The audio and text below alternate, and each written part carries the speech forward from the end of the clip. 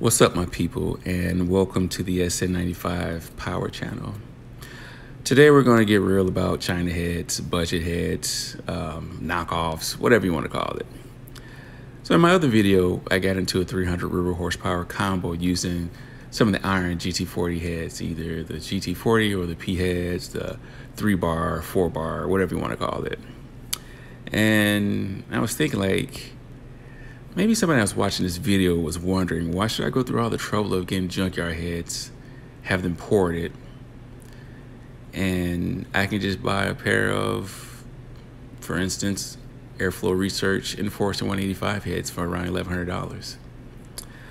Well, let's have a conversation about it.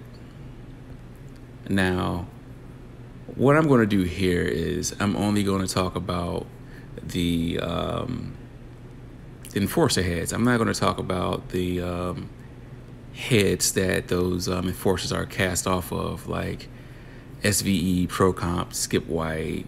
They're all using that same China or low budget, whatever you want to call it, casting as the enforcers.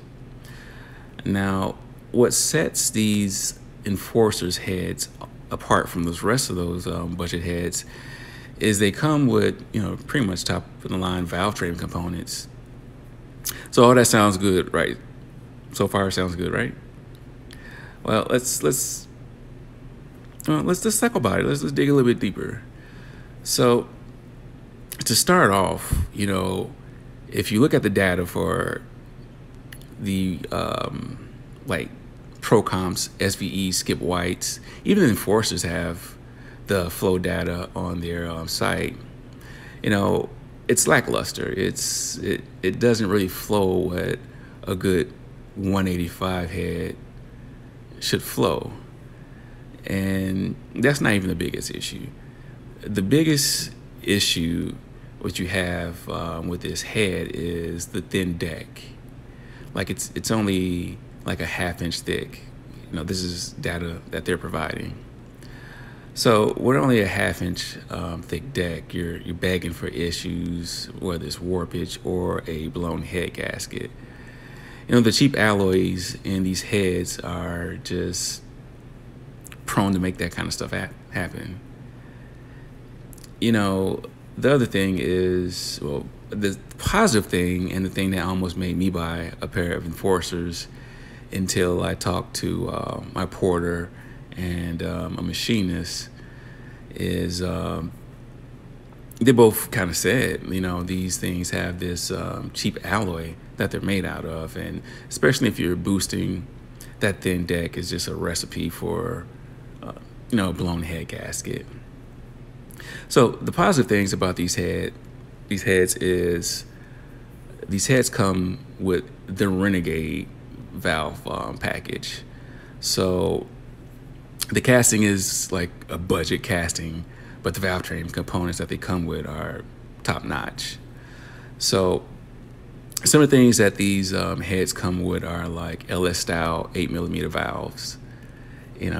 That's better than some of the I don't want to say name brand, but some of the better casting heads. Also, they come with Beehive pack springs. I believe those are Beehive. I don't know if they're double. I have to look at that again. I don't know if they're double springs or a Beehive spring, but it's a pack spring. It's a good quality spring. It's not like with the SVE or ProComps. They come with cheap springs.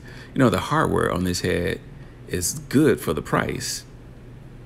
And another thing to think about too is they say it's assembled in America. So I'm not sure if that assembled means that they're using, cheap valve guides in them or not. Like I said, I could be wrong on that. I'm really not sure. But here's the thing. You're going to pay almost $1,200, maybe $1,000, maybe $1,100 shipped to your door. Like the Airflow Research website, they're $530 something a piece. So that sounds like a good deal. And for some people, I don't know, it's you know, $1,100, or you can get a set of Trick Flow 170s for $1,329. This is from FordStrokers.com. So you either get a budget head for $11, you spend a little extra money for $1,300. With the Trick Flow head, it might not come with the same valve train components. And honestly, the Enforcer has a better valve train components than the stuff that comes with the 170s. But what you're getting in a trade-off is still a decent valve train component that the 170s have, and you have a thicker deck, and you have a head that flows rings around any of those budget heads. So, you know, that's my thoughts on this. I'm not telling you whether or not you should buy a budget head or not, but it's just some of the issues that you're gonna come up against, especially if you boost it with a budget head. It doesn't matter if you put studs on there, you know, you're gonna have a problem with popping head gaskets just because of the thin deck. Now, like I say, don't take this as law. There are plenty of people out here running budget head with success. But my point is, you know, if this is strictly talking about these Enforcer heads, because I know you can go on eBay and buy some budget heads a lot cheaper than you can buy these Enforcer heads, but again, they don't have the valve train components like the Enforcer. So if you stack the Enforcer up for $1,100 or something to the Trick Flow 170, I think it's worth spending the extra, you know, $200-300 to get the Trick Flow heads. So leave a comment, you know, if you agree or if you don't. If you have some budget heads and they've been successful for you, leave a comment and let us know what your combination is.